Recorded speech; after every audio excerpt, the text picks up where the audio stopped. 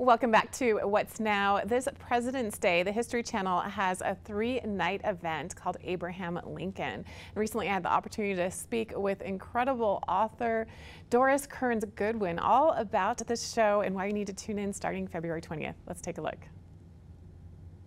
This President's Day, celebrate with the History Channel's 3-night documentary event, Abraham Lincoln.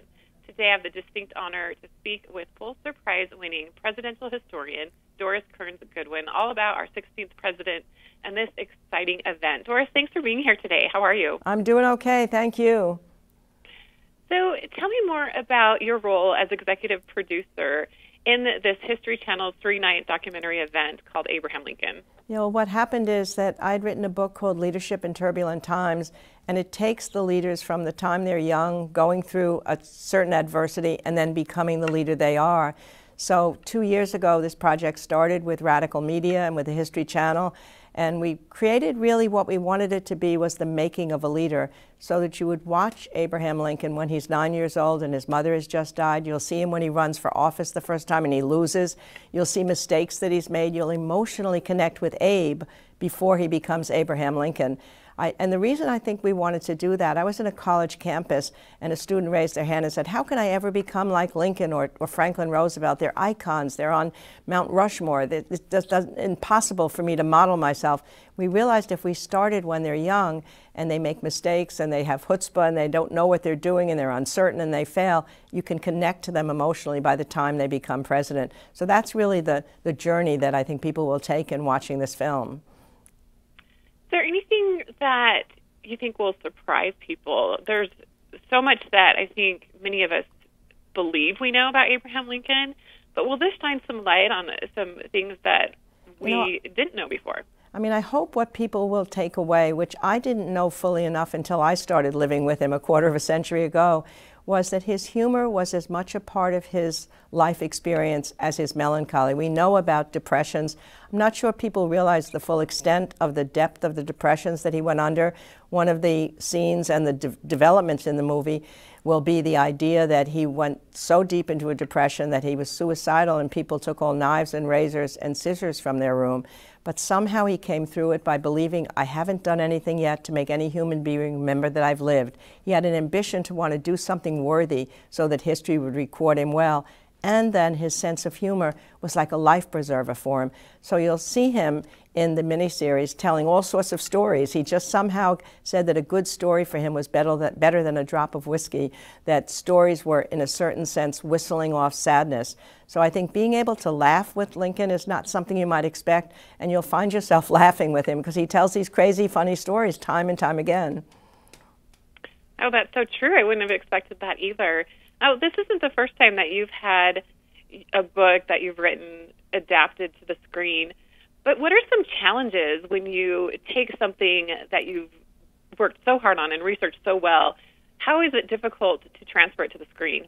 Well, you know, I think the positive side of transferring it to the screen is that you're working with a whole team of people so that you can get that collaboration that you don't have when you're just writing alone. But probably more importantly, you know, words you hope when you write them on the page can create an image for the reader of what the person is feeling or thinking or looking like. But then you actually can show that on the screen through the actors, through the conversation, through the dialogues.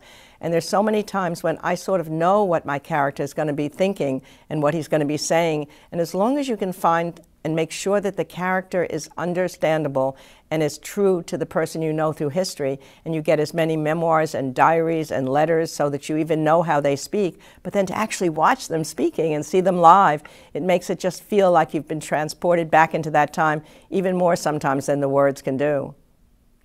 And I know this is going to be a hard question to answer, but this is a 3-night event, a very long series. You've put so much work into this. Is there one part that you're looking forward to seeing the most?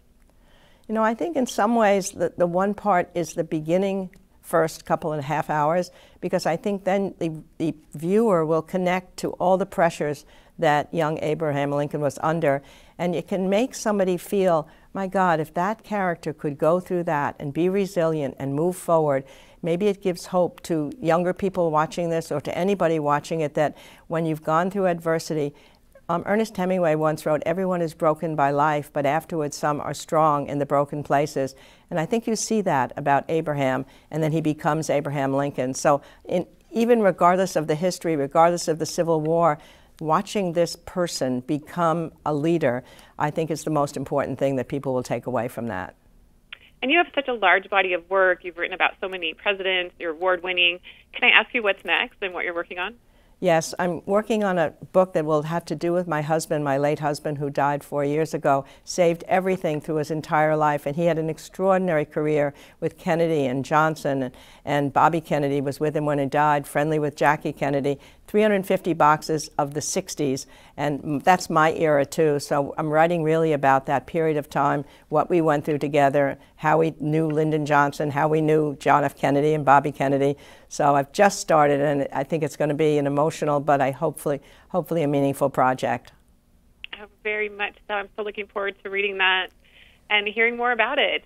And I'm also excited to watch Abraham Lincoln. It begins February 20th at 8 p.m. Eastern Time on the History Channel. Thank you so much, Doris Kearns Goodwin, for joining us today. Really grateful that you took the time to talk with us. I'm very glad I could. Thank you.